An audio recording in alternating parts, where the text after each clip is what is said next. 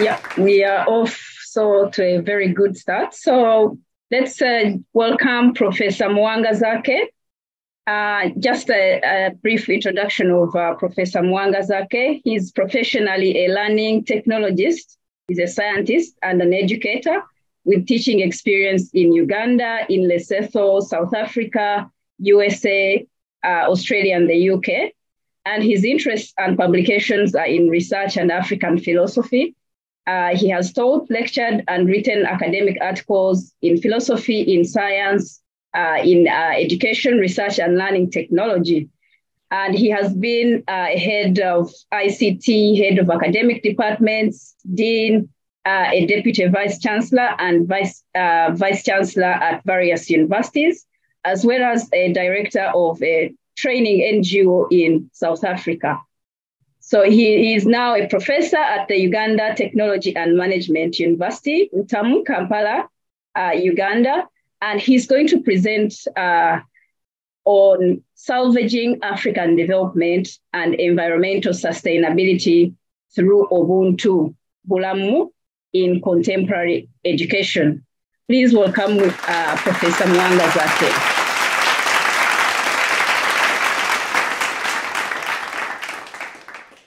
Thank the organizers for this wonderful arrangement and putting up this organization. I didn't know that it existed, by the way. So maybe you need to advertise it more. I didn't know. I'm actually preparing a paper from this to submit to one of those journals I saw on the website. There are questions about using Ubuntu-BULAMU in research. I've been fortunate to publish a paper on bridging between Ubuntu and Western paradigms in research. And I went into that quite deeply.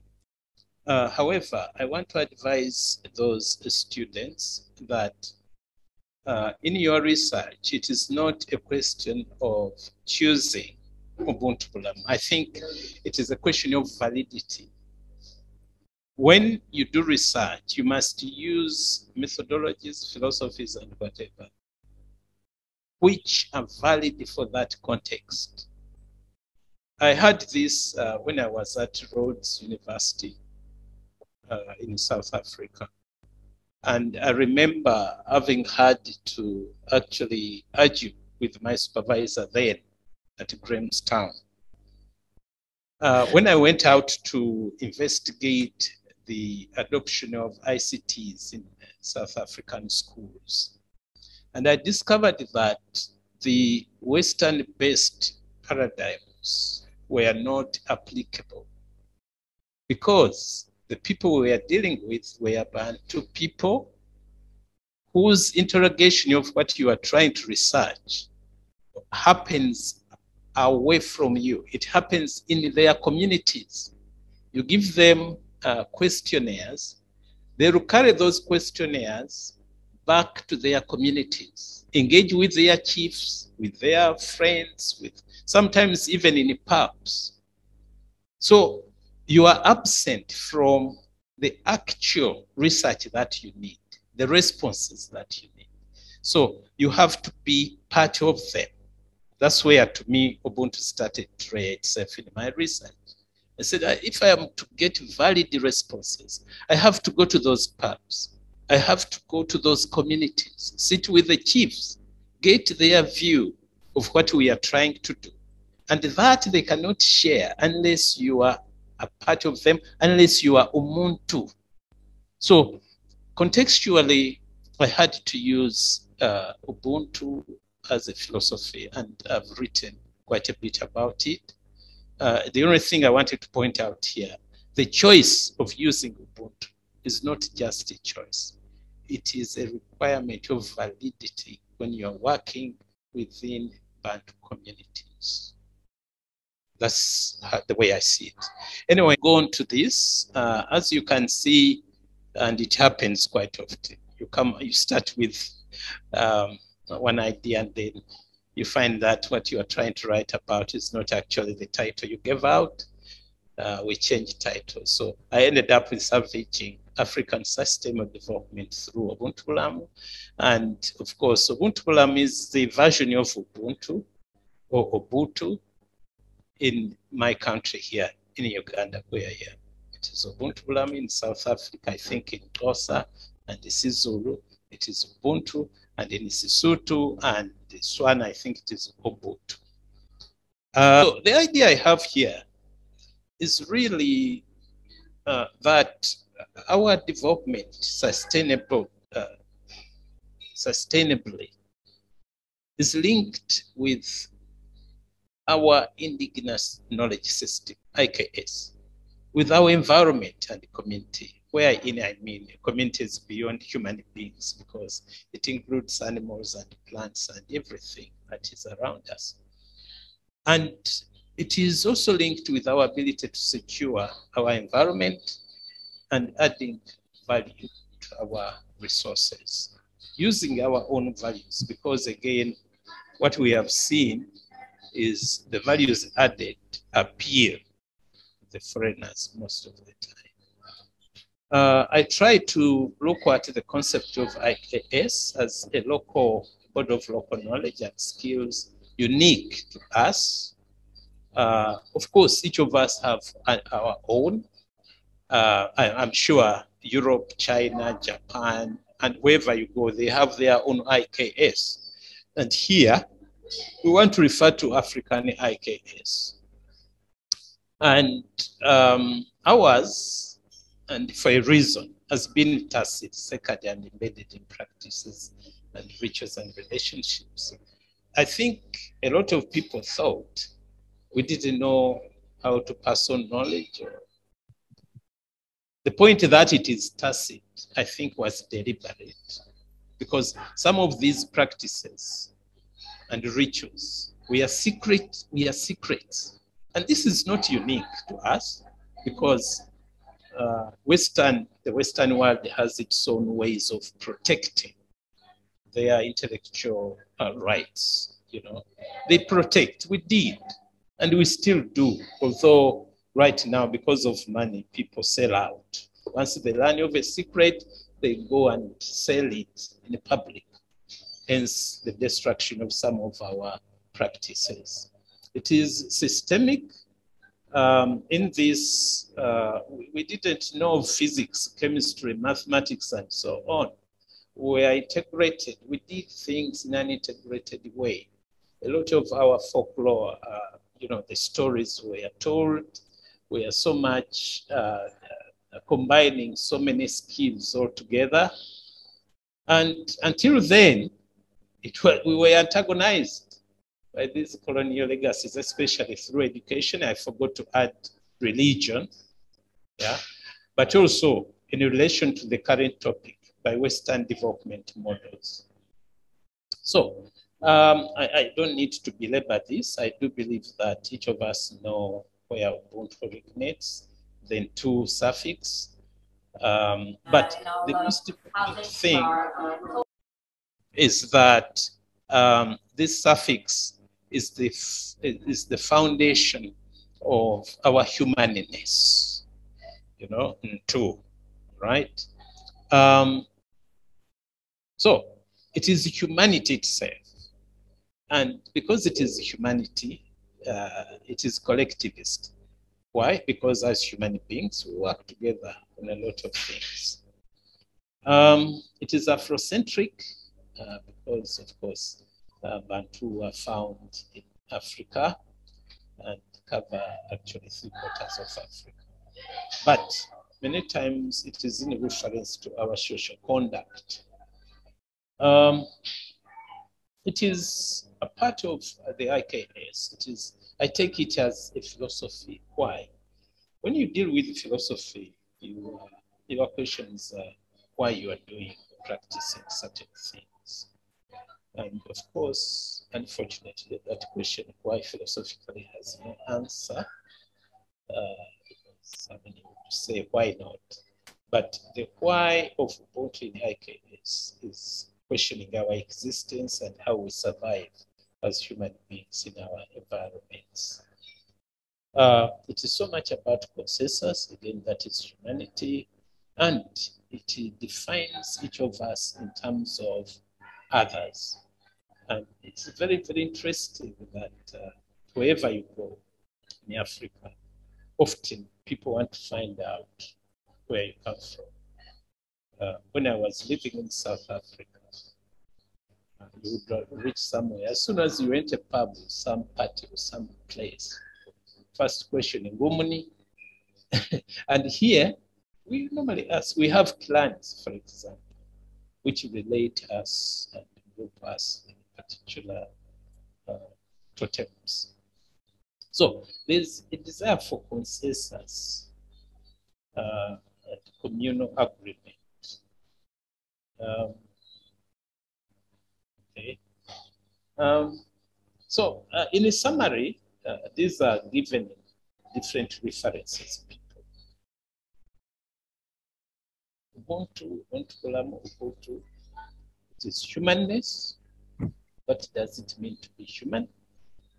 It is respect and dignity, discipline, tolerance, harmony, peace, compassion, that is including listening, sympathy, open-mindedness. I mean, if you are going to be compassionate, you must be open-minded. You must be able to analyze problems of other people. You must have empathy, understanding of the others. There's solidarity, that is working together, teamwork, moral support. As human beings, we survive as communities, as societies. So in that survival, there must be helping each other, sustaining the environment we live in, cooperation, empowerment, communal living, responsibility. There's interconnectedness, equality, support, sharing, and respect. Some of those are repeated. That is Ubuntu in summary. I don't know whether we have a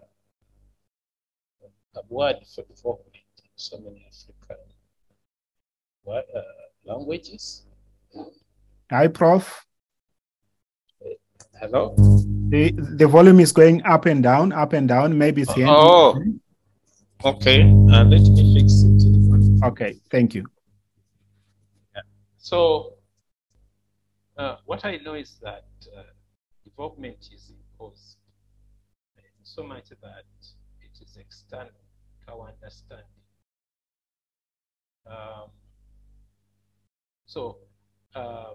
Through education and economic development paradigms, normally through the IMF and the World Bank, it is guided by industrial revolutions and their attendant fiscal policies. Now, the challenge we have in Africa, one of the challenges is that for us, like here in Uganda, we have a cocktail of industrial revolutions. What I mean here is that in my village, you'll find people who have never touched a smartphone, who cannot understand what is written on these websites, whose culture are so far away from what we watch on TV and what goes on WhatsApp.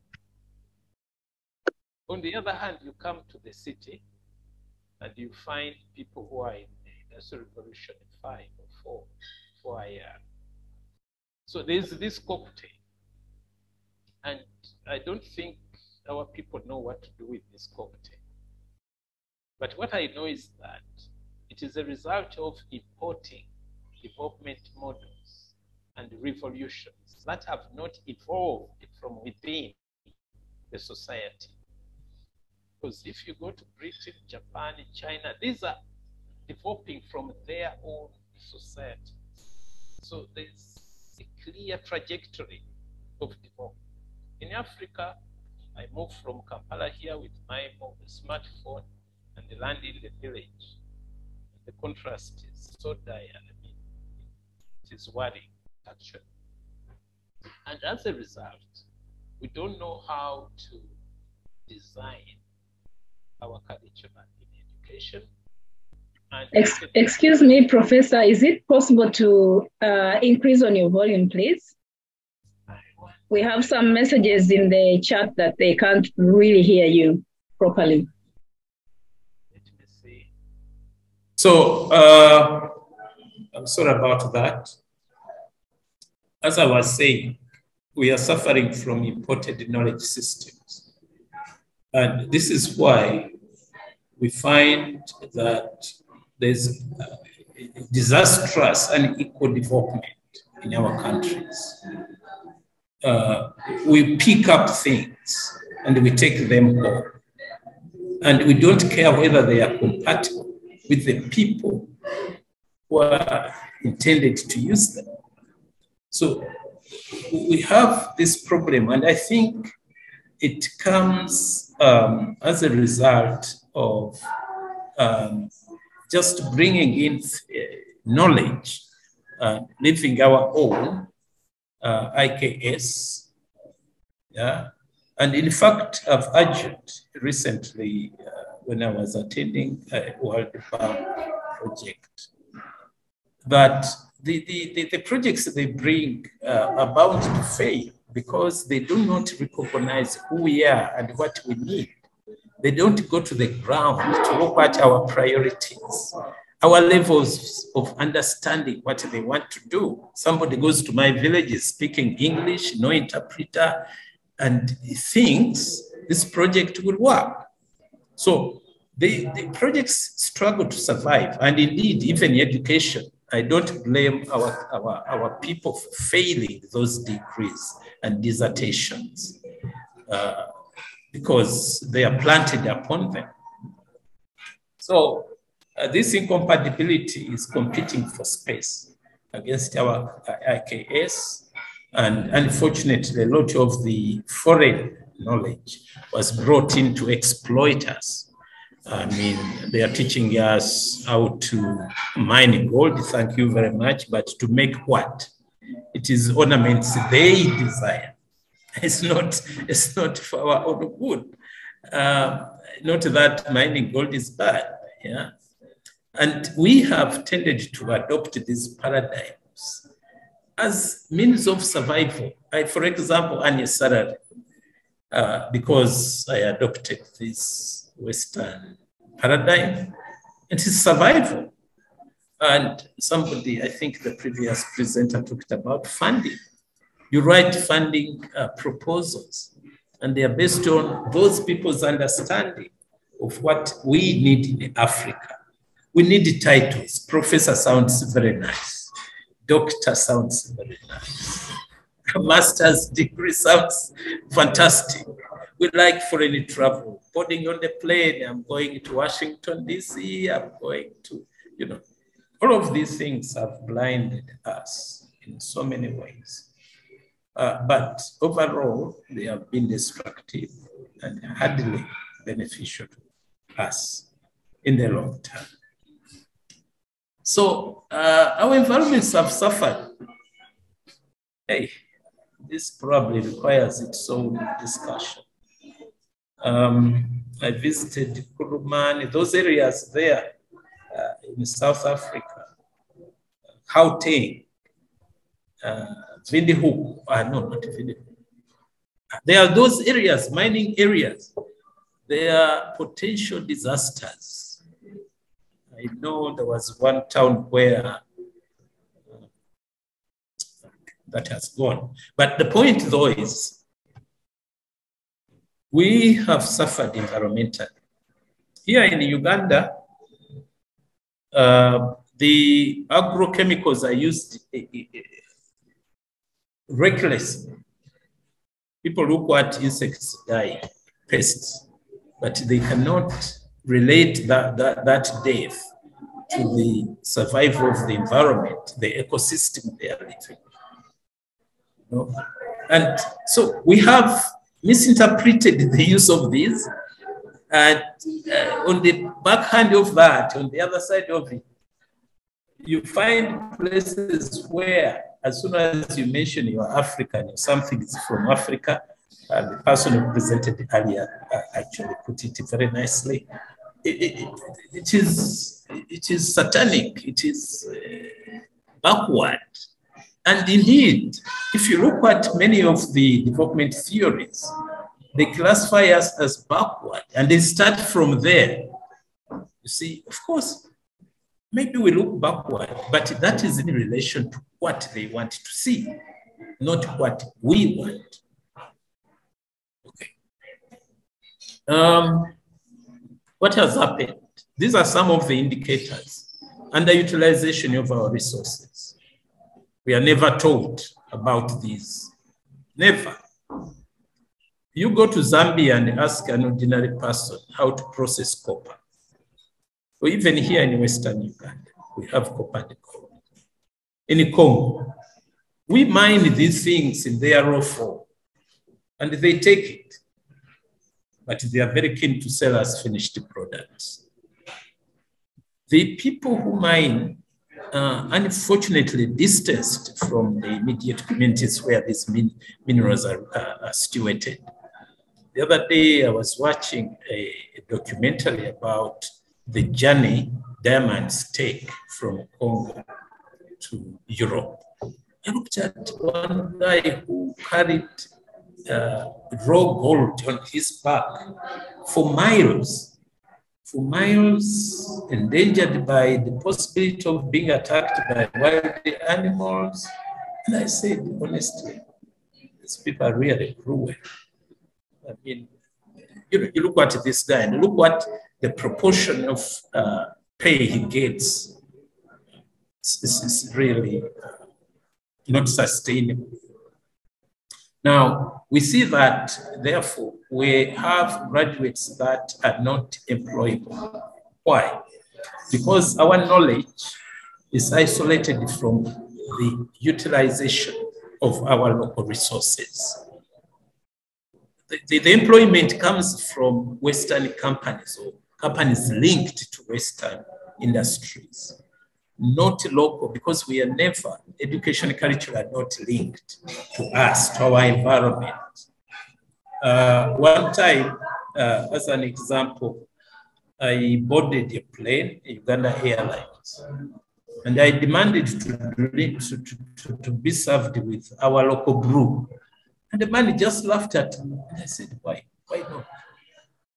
The other time it was in a South African Airlines. And I said, where is Chibuku man? Man, can't do Juala? The man looked at me like I'm a strange animal. And, you know, and yet, if this was marketed, maybe our local people would have some employment.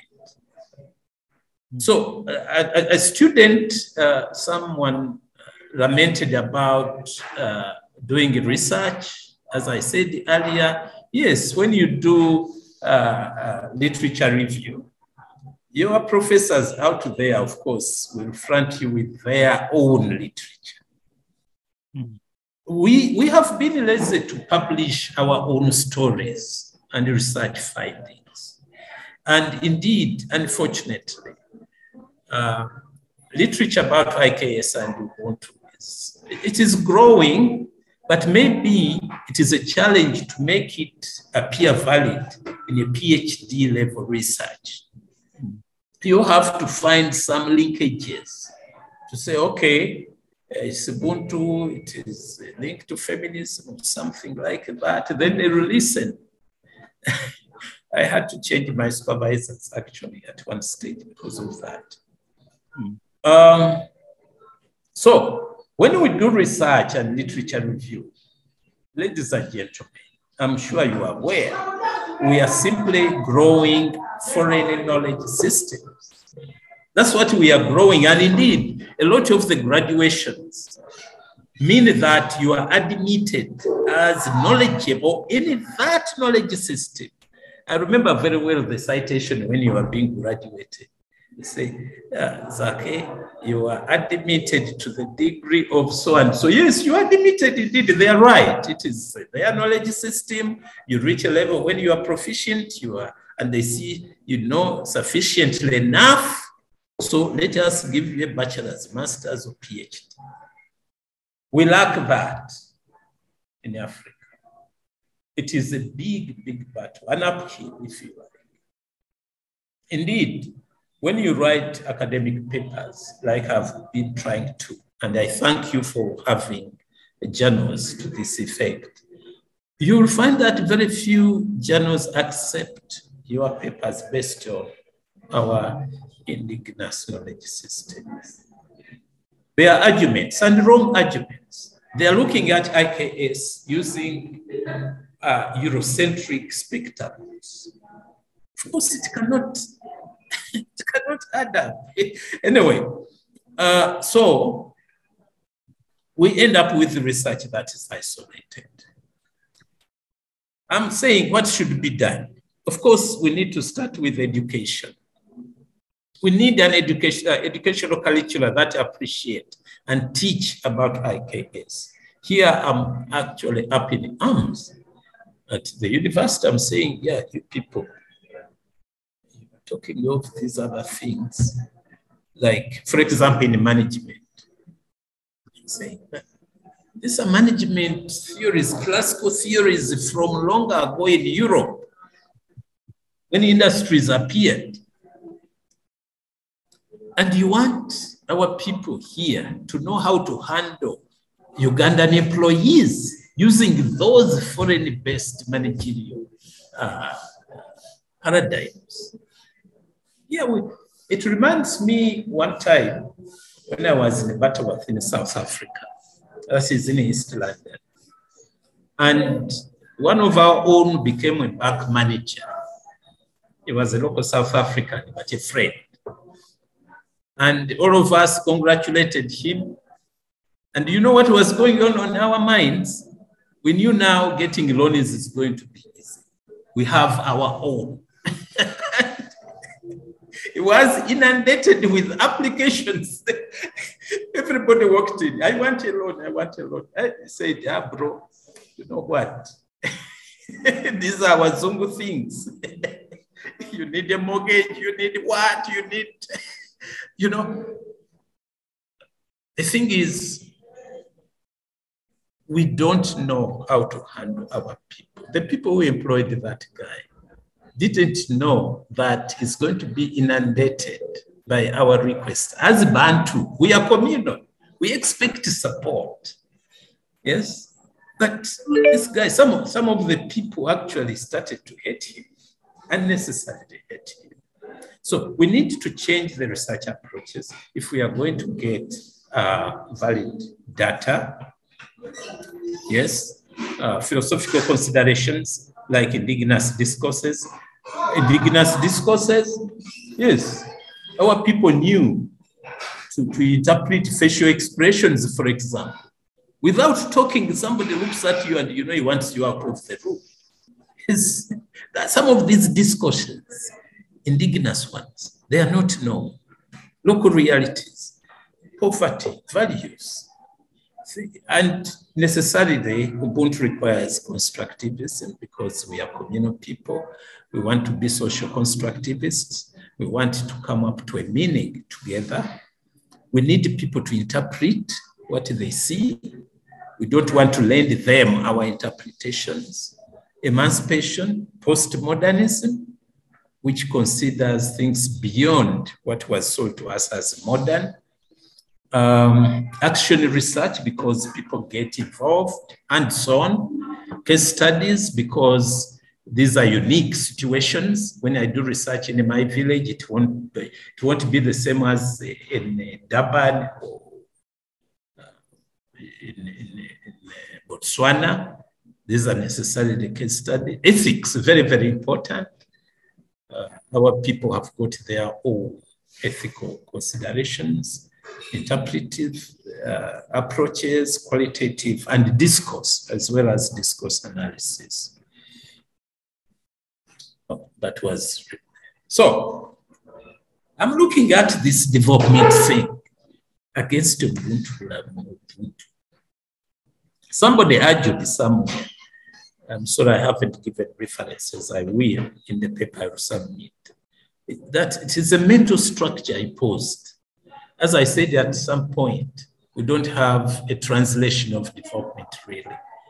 Maybe here in you say, but you know. So this whole concept placed us in this, my predecessor said, north-south dichotomy of economic development, which is anti-Ubuntu. Because you have this hierarchy, development stage 1, 2, 3, 4, 5. Those of you who have read about development, I think it is Rhodes who has stages, 5 stages of development. And so we are referred to as underdeveloped. Okay, so because of these labels, we are driven to copy what they have. You go to New York and you see those tall skyscrapers, and you think you'll change Kampala to that. How? I mean, do we need it? Anyway, to start with. But it's all that mental structure this person is talking about. And in the way it is brought, it negates our own culture. Yeah? And the perceptions of who we are become we think of ourselves as poor. Yes. But we forget that this is relative to a culture. Okay, so what we need to do maybe is to redefine development based on our IKS. It's a tall order, but I think we need to do that. Otherwise, development as it stands is a foreign concept based on mainly Eurocentric value systems. Or let us find hybrids of IKS-based and international development paradigms. Now, that is, I think, possible as it is in research. So some of these development paradigms from Western viewpoints, post-development. Why? Because it is interested in local cultures and knowledge. It is critical of whatever is brought, established already.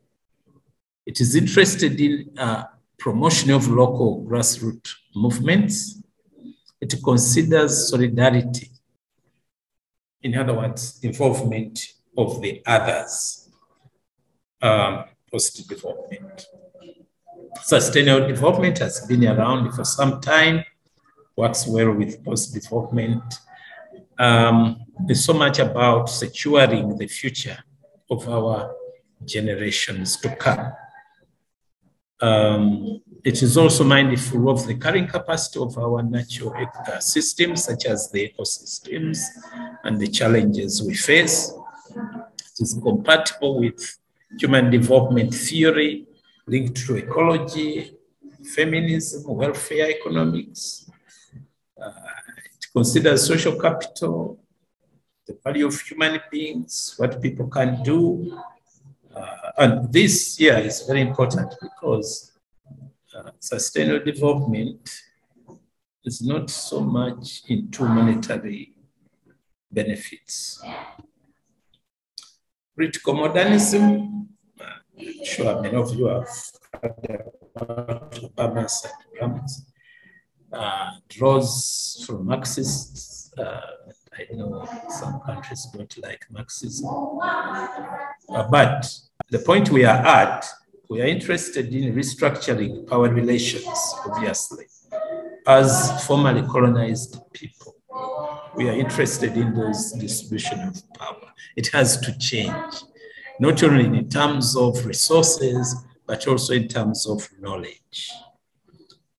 We have to listen to the people, those who are downtrodden. We have to think of their needs that we have to meet. We have to know the power of discourse. The researchers on this forum will tell you that discourse is very, very powerful if you are going to use qualitative research. It looks at the lenses of power. There are examples here where Ubuntu can be applied. Hospitalization industries. One reason we get so many tourists is the way we treat them. And if we can encourage Ubuntu-Bulamu in this industry, I think we'll get more tourists. We'll get more of them coming over here instead of other continents. Economic models, I think we need socialist ones. Tanzania had one, Jama. I do realize here at home how the sale of land has improvised people. People are really poor around here because they are encouraged to sell their land. Uses of resources. Hitherto, we used to share these resources. I remember as I grew up, we had communal water resources, wells that everybody collected water from. And because of that, those resources were cared for communally. Value addition should come from here. We should be able to make products out of raw materials, which answer to our fashions. We should also be able to sell fashions. I know that is starting a bit, but I'm talking here about the other mineral resources as well. Localized fashion, agroecology, we need to limit agrochemicals, pesticides, insecticides, use our old biological systems to improve productivity of food, limit genetically modified varieties. By the way, this is a serious matter. Today, in Uganda here, we have genetically modified chicken, which do not reproduce. What does that mean? It means you continuously have to go back and buy chicks from those people. Health, local herbs. Lately, we have realized how our forefathers and mothers survived. And if we could go into this, we could reduce on the importation of drugs. We have COVID-19 here, which was designed and developed here in Uganda to treat COVID-19. And interestingly and annoyingly, here, Ugandans could buy Chinese herbs, very ready, but not our own. You go and somebody goes to the Chinese shop, buys labeled Chinese herb that can help your blood to circulate and leaves our own herbs fresh, very, very fresh. But the mindset that imported things are superior is still a problem. The care. By the way, when I was in Australia, one of my colleagues at staff, I was at the University of New England, I was teaching there. They were surprised at how in Uganda, relatives are allowed into hospitals to care for their sick. And I think they sent a team to go and see. Maybe it's something that we can say. Taxation and so on. Well, in conclusion, I'm saying our philosophies like Obuntubulamu have survived years. And we should ask why. It must be useful. Just survived. It didn't start with us, yeah? It is compatible with our African environments and us. So it should be the foundation of all development projects. I thank you very much.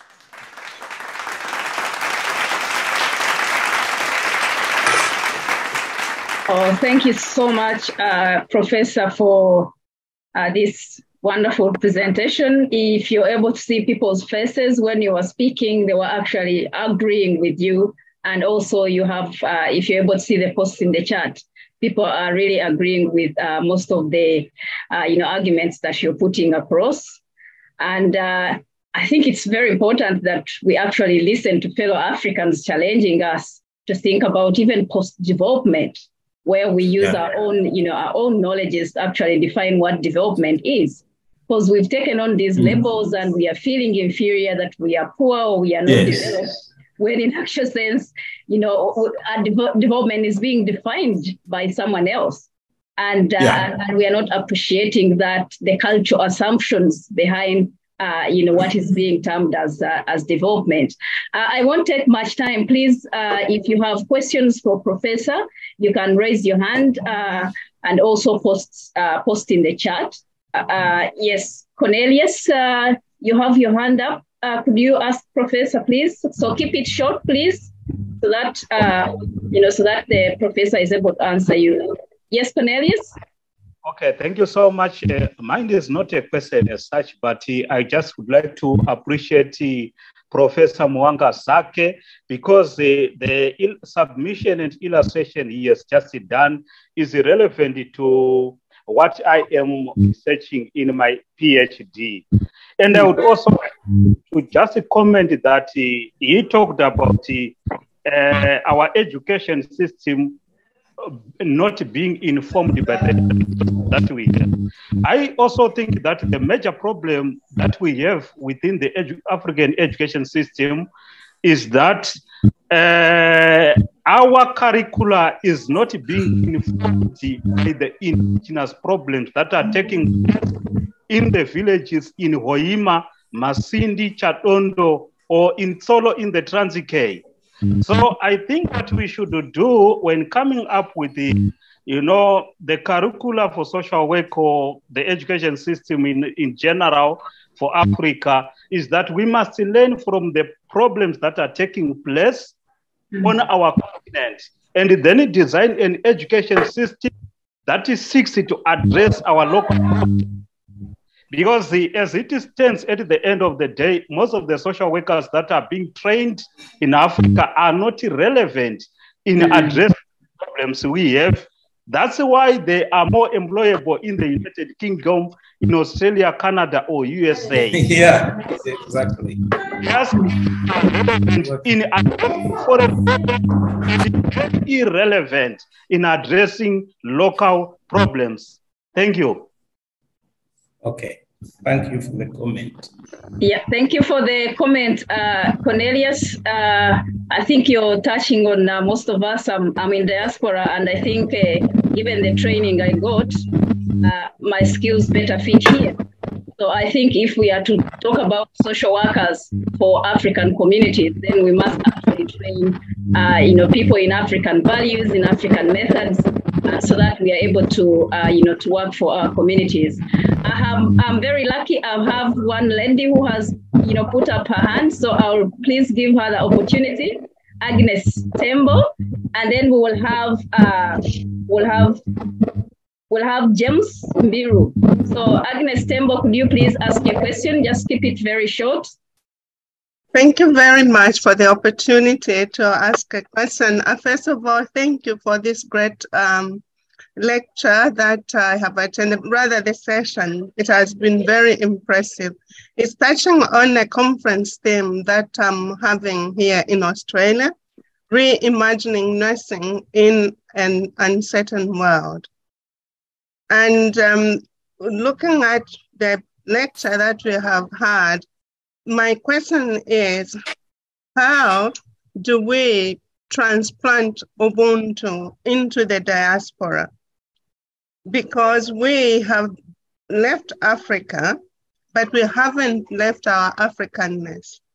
And being in Africa, in the diaspora, we are a minority and possibly marginalized community. And this is something which poses a challenge. How do we challenge the place where we are living to look at our needs as Africans, as Ubuntu. For instance, COVID had an impact on some of the tenets of Ubuntu, the interconnectedness, the sharing, and all those things. How does the medical system rise to this challenge to deliver holistic care for Ubuntu people? Professor, do you want first to respond to that? No, that is a tall order, because those countries where you are living have their own systems. And you would be arrested maybe or something. It is a challenge. But here in our own countries, there's no excuse not to practice. Somebody else can add. I ask this question because there is a push to be inclusive. And the Australian statistics show that the sub-Saharan Africa, particularly, sub-Saharan African migrants are minority, and as such, the parliament representatives recognize that these people do not receive health services as equally as the Anglo-Saxons, for instance. And I am actually, I'm also grateful for the fact that as a nurse, I've been able to join this. I wanted to join the group, but it says you must be a social worker. And the other question I have is, how multidisciplinary are we? Because from a medical point of view, when we treat a patient, we approach them from a multidisciplinary aspect, and I include a social worker to look after that patient as well. So you'd be a good person to deliver a lecture at this conference as well. I'm sorry, but I think, Agnes, your question is very relevant to the current situation of the African community in Australia. And therefore, there's few of us who are working on this. Dr. Jacob, who was facilitating the PES presentation, is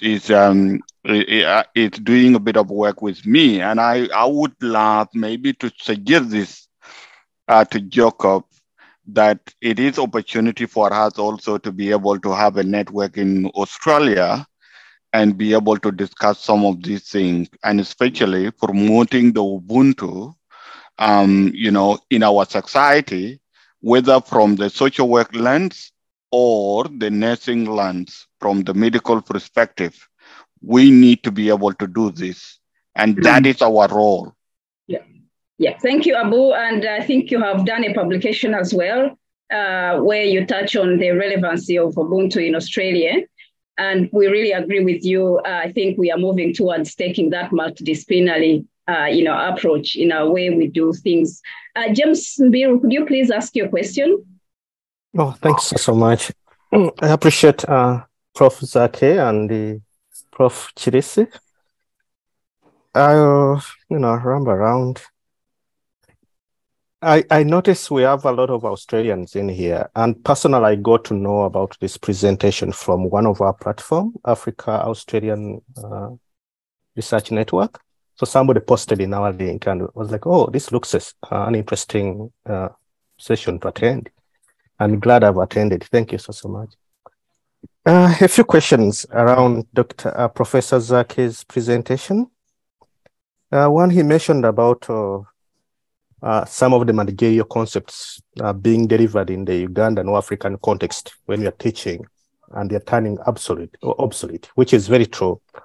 But when you look at much of the ongoing teaching today in modern worlds, I would say modern worlds, or the developed worlds, it's turning into contemporary theories. So they're dropping all the traditional theories of teaching. And likewise, when you look at the executive MBAs, gone are the days of using textbooks to teach content. You have to invite participants in a class and then you talk about current things, what works and what doesn't work. And in that aspect, do you think IKS, indigenous knowledge, part of it is also turning obsolete and we need to drop it? And we maybe all looking into ways of modernizing it. And I'm glad you mentioned about the hybrid method. Can we approach it from the hybrid angle? We mix it with contemporary skills. The textbooks we use to teach indigenous theories. When you look at the present teaching today, I'm a teacher, I'm a lecturer in Australia, University of Tasmania at the business school. When you use a textbook in the previous year, today that's obsolete. You drop it, you look for a new textbook, which is current, 2 years to go. How is the practice in Africa? Do we have people who are continuously publishing books such that we teach students current knowledge instead of relying on publications which are like 10 years ago? The last question I have is it possible for both Professor Zake and Professor Chirisi to clarify, is Ubuntu the same as empathy and humility in the Caucasian language? Thank you. Yes. Okay, I may go first. In regards to teaching methodologies, management methodologies, I think the challenge we have is probably related to the cocktail I talked about. Regardless of what is contemporary, say, in Australia, and indeed, you may find that the owner of a company running in Uganda is Australian, and they expect a certain level of standards of management. This company, our company here. Unfortunately, the people they are dealing with are not at that level of modernity. As I say, we have a cocktail. You can imagine, I go to my village every weekend almost when I can. And the people I'm dealing with are people who will sit you down on the ground, not even a chair, to explain certain things. There are people who will tell you that this cow should eat that particular grass and not that drug. So we have to work at so many different levels, attendant to the cocktail I'm talking about.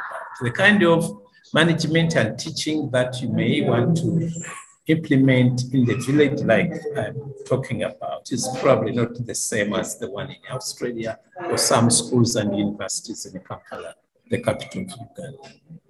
It is a challenge. It is a challenge which, unless we do research those fundamentals of Ubuntu, the whole thing will be lost. It is upon us to go back and lift up what has made people survive in these parts of the world.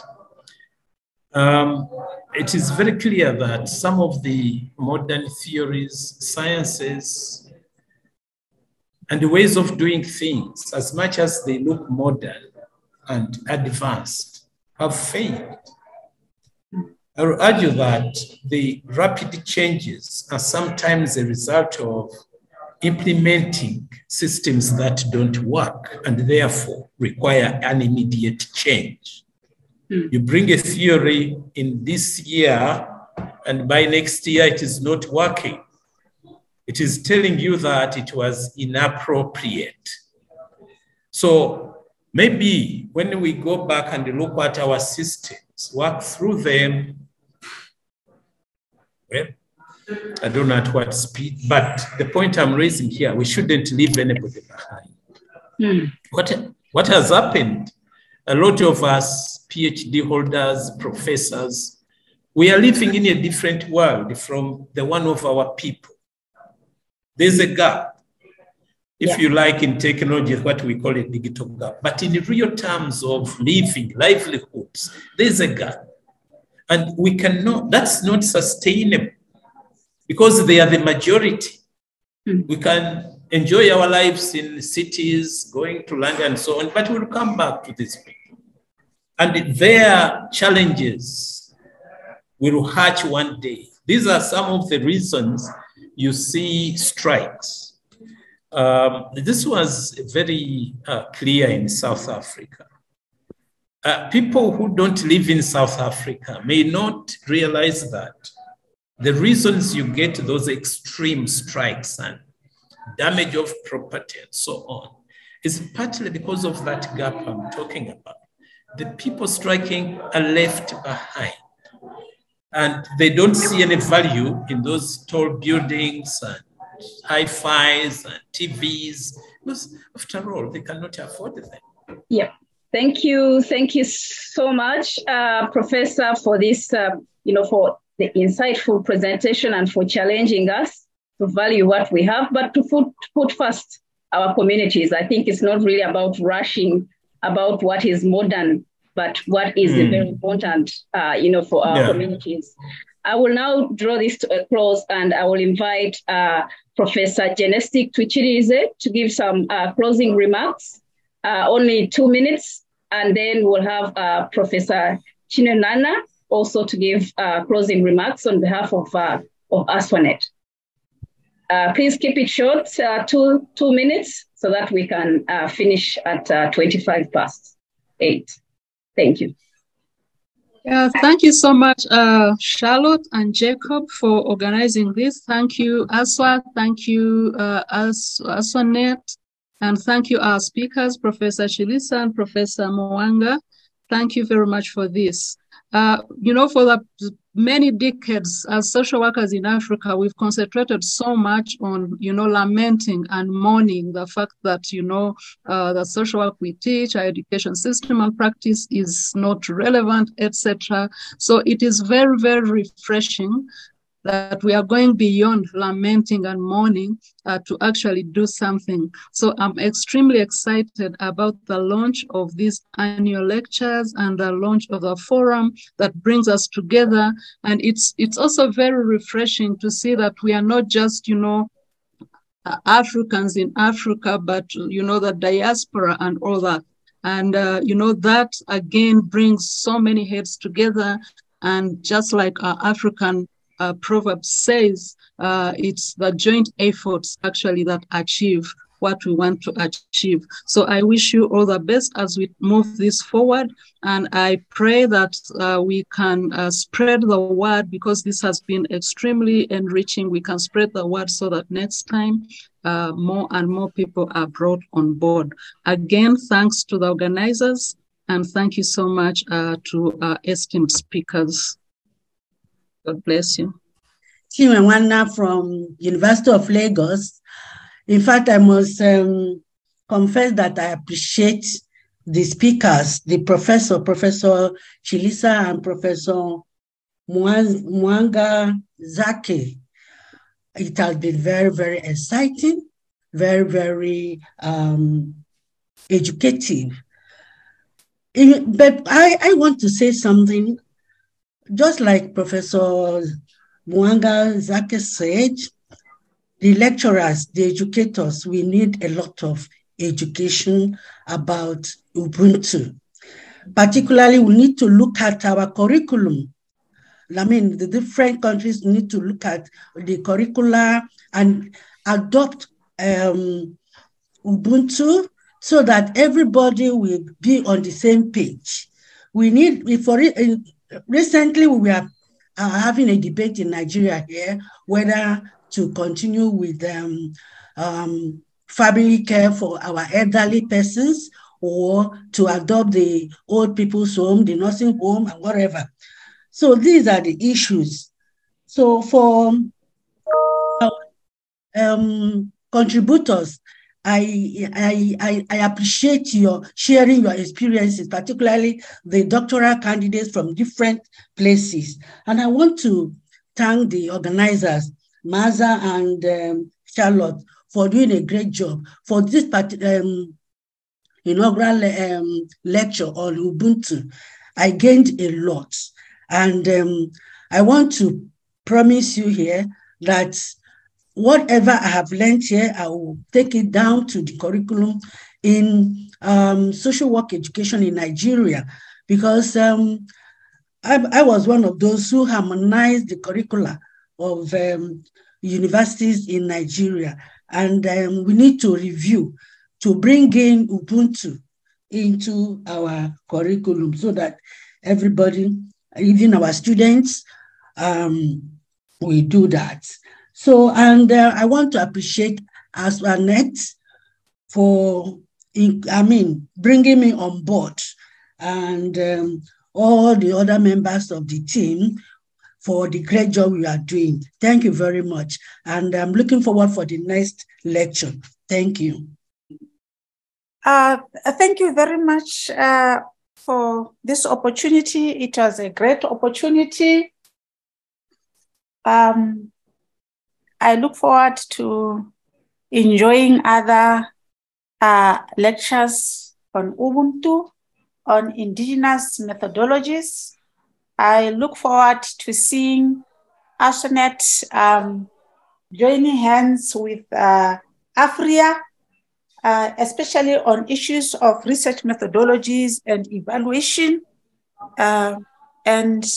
evaluation guiding principles for Africa that can address some of the problems that we have, such as panda colonialism, pedagogical colonialism, capacity building, and so on and so on. Thank you. Yeah. Thank you so much, everyone. We'll have this recording shared on the websites of Aswanet and also ASWA, so you can look out and re-listen if you're interested.